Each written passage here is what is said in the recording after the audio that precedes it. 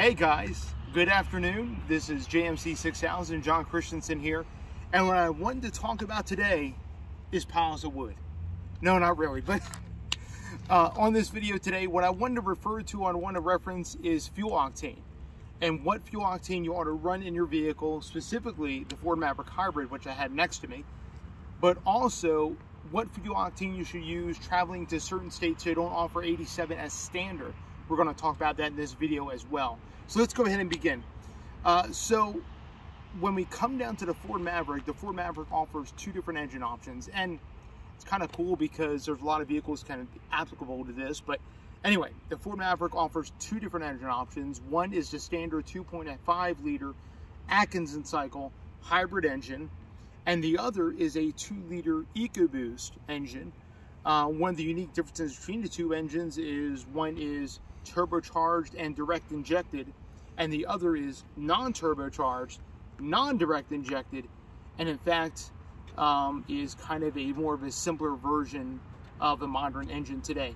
What I want to focus on today is fuel octane for the Maverick Hybrid specifically, and how it applies even to different vehicles. So let's begin.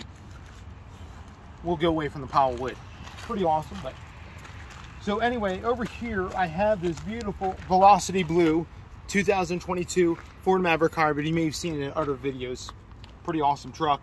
Coming up on 20,000 miles. I'm gonna have to do a review video on that. We'll tell you everything about that. But before that, what we have underneath the hood of this Velocity Blue Maverick Hybrid is a 2.5 liter Mazda and Ford co-developed this engine way back. In fact, they came up with this engine right around 2008. It was based off to the 2.3 liter, which is still in production today. And I believe Ford actually stroked, if I remember correctly, they stroked the 2.3 to develop the 2.5 liter. It shares a lot of the same components of the Mazda MZR engine, and it's an Atkinson cycle. So many want to know, what is an Atkinson cycle engine? That's the brake doing self-checks there. Anyway, an Atkinson cycle engine, if you don't know, in fact, I would suggest this. Please go to Engineering Explained. He does a great video about what an Atkinson cycle engine does and how it operates. It's actually pretty amazing. He explains it very well. I'll give you the short of it. So basically, in an auto cycle engine, you have 4 cycles. You have, and I'll demonstrate it with my fist being the piston and my other hand kind of being the cylinder wall. So you have intake, where the intake valve opens above, draws in fresh air and fuel.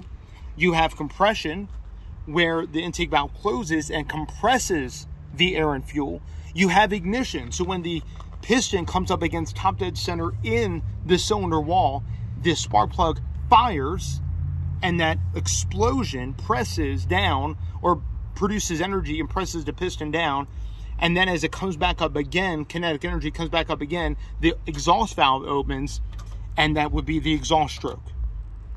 So that's the 4 cycles in there. Now an Atkinson cycle engine, again, draws air and fuel down in the intake stroke, but on the compression stroke, what the Atkinson cycle does, it actually keeps the intake valve open just a little bit longer. And what that does, it helps to press air and fuel back into the intake runners.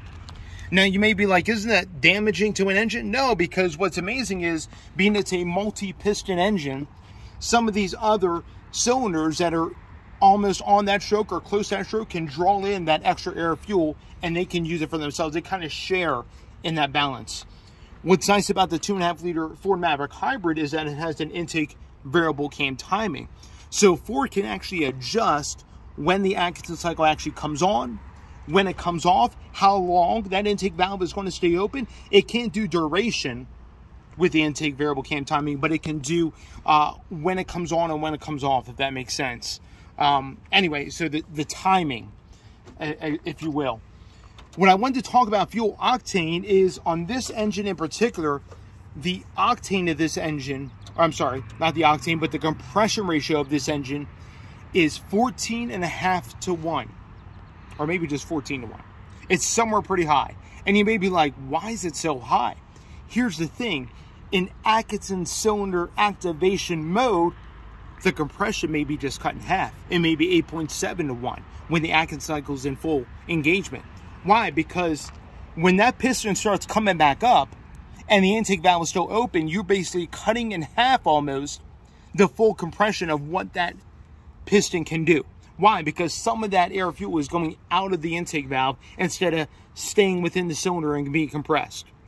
Now, what's neat about the intake variable cam time, it can actually adjust and actually correlate how long that intake valve is open and how much it can actually, it's kind of like a variable compression engine. One of the first to have variable compression, any Atkinson cycle. You know, Nissan just didn't develop it with their weird design and technology. Any engine that has this intake variable cam timing can be variable compression. Anyway, enough of that. Let's talk about octane real quick, because I don't want to make this video out too long. So when we talk about octane, the higher the compression ratio, the more octane you want. In a turbocharged engine, what's unique about turbocharging, like the EcoBoost 2-liter, is that air gets forced into the cylinders. I mean, literally, it is pushed and forced into the cylinders. It's not drawn under its own power. So when you do that, you actually effectively raise the compression ratio of any engine. That's why most boosted engines have a lower compression ratio. I believe the 2-liter EcoBoost is right around 10-to-1 compression. And most boosted engines are either 10-to-1 or even lower than that. Why? Because when you force air into the cylinder, you actually raise the compression ratio. Therefore, you need a higher octane fuel to mitigate spark knock. And maybe like, what's spark knock? So let me kind of explain it real briefly. But spark knock is if we take our cylinder and our piston, and as the piston comes up for the activation, as it compresses the air fuel, and for the activation of the next stroke, which would be ignition, if there is too little octane, the fuel can actually fire before it reaches top dead center. That's what we call spark knock, and it's called pre-detonation. That means the fuel detonates before the spark plug actually fires. That's not bad. I mean, that's not a good thing, because what happens is, as this piston comes up and then all of a sudden you have that fuel fire, that mini explosion, before it hits top dead center, you cause a vibration or a knock, if you will, in the engine, because it hasn't reached its full potential. We want to mitigate spark knock, and that's why we use higher octane fuel. Modern engines today have computers, electronic fuel injection, all those things to mitigate spark knock. Many have a knock sensor, which this engine has right up top here, if you see that, son. This right here is the knock sensor that actually dictates or kind of figures out when there is spark knock. Anyway, higher octane fuel kind of helps to deter from having spark knock. But here's the thing. In certain states, it has a low, there are lower octanes available. And the reason why is, thank you so much, son. The reason why is that in certain states, when carburetors were still in existence, it was actually easier to run a lower octane fuel in higher elevation because of less air density. You didn't need a higher octane fuel to really, because here's the thing, in states that have higher elevation and you're up there in higher elevation with your vehicle, you essentially lower the compression ratio of your engine because the air is not as dense. All that to say this, what should you run in your Maverick, whether it be the 2-liter, whether it be the 2.5-liter hybrid? What octane should you run? And if you're in one of those states like Wyoming or Colorado that only offer 85 as the baseline octane, should you run 85 in this? The answer is stick to the book. No, okay, we're done. No, I'm only kidding.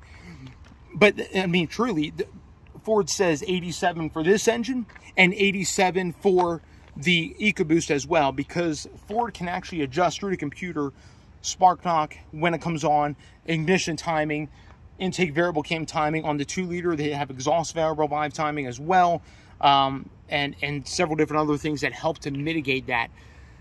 Now, it comes down to, if you're traveling through Wyoming, or if you live in Wyoming, if you live in Colorado, and you're one of those states that offer 85 as the baseline of octane, what should you run? It's been said and it's been noted that you should stick with 87, which in those states is the mid-grade.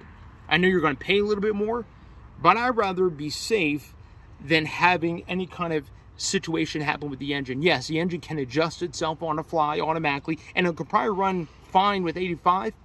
But if you want the most out of your engine, stick with what the book says. Stick with what the engine was designed to run. Here's the thing. Ford designed these two engines to run on 87. If you want to run higher, you can. You may get a little bit of a benefit when you're driving the EcoBoost. You're not going to see much on the hybrid. But run the higher one if you want. But 87 is totally fine, and the engine can adjust whether you're up in elevation or down at sea level. All that to say, even in some of those states where they have 85 offered, run 87.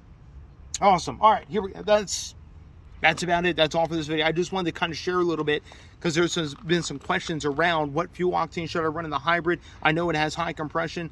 Even though it has high compression, it kind of adjusts to a lower compression when Atkinson cycle is activated. Awesome. Well, thank you guys for tuning in. If you have any questions, please leave them in the comments. I love to read those, love to learn about those. Again, check out some of those other videos on YouTube. Engineered Explained talks about the Atkinson cycle more in depth, better than I can. And then also talks about octane of fuel. He has another video that talks about what octane of fuel you should run in your engine, even for modern day engines that are turbocharged, direct injected, and all those. Doesn't really apply to the hybrid or to the Atkinson cycle, but it does apply to the 2-liter EcoBoost. Thank you again. You guys be blessed.